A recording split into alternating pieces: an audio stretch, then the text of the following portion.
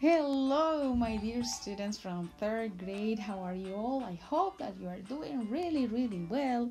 And in this week, we are going to talk, yes, about the school. And I have a surprise in this video for you, huh? Yeah. So, I'm gonna tell you the objective. It is discovering new vocabulary related with the school environment. All right, so let's start. The school. Welcome.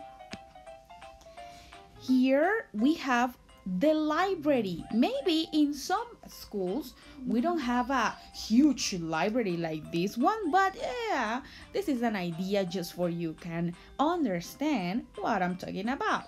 The library, when you can take books, you can sit and read and make a research of the topic that you want from the books that you have in the library. In these days we have internet. Yeah, so library are not exactly used like before, but they exist.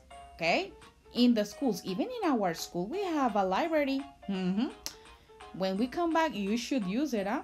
Yeah, think about it. We have the classroom. Do you recognize this classroom in special? Yes, this is from our school.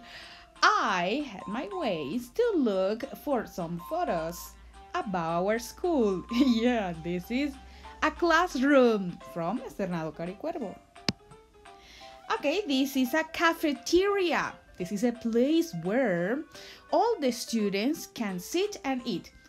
In our school we had, like common areas, but yeah, this is like the idea of a cafeteria. Cafeteria. There you go. What we have in here? We have our school, right? Yeah, this is Externado Caricuervo Auditorium. Yes, auditorium. Amazing, right? To watch these photos and remember that our school is still there, right? Auditorium. And yeah, this can be also the playground in Externado Caricuervo. The playground and the auditorium at the same time.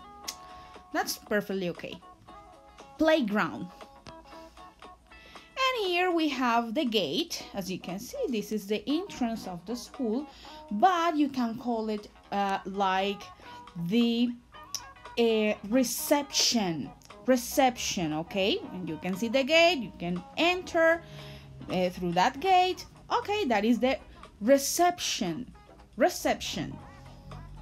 And yeah, this is all for this video. Thank you very much for watching it and see you in classes. Love you guys. Bye bye.